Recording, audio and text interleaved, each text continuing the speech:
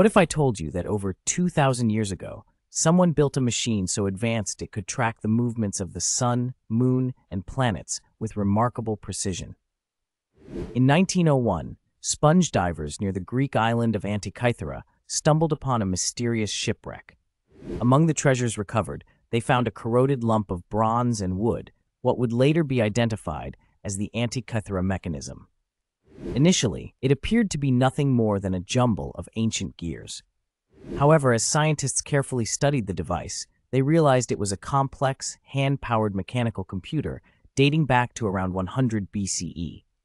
Using X-rays and modern imaging, researchers uncovered over 30 bronze gears, precisely cut and intricately arranged to work together.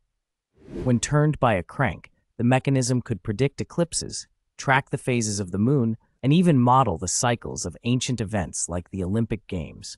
The level of craftsmanship and technological sophistication was so advanced that nothing comparable appeared in Europe for another 400 years. The Antikythera mechanism stands as a remarkable testament to the ingenuity and curiosity of the ancient Greeks, challenging our assumptions about the limits of their technology and leaving us to wonder what other secrets the distant past may still hold.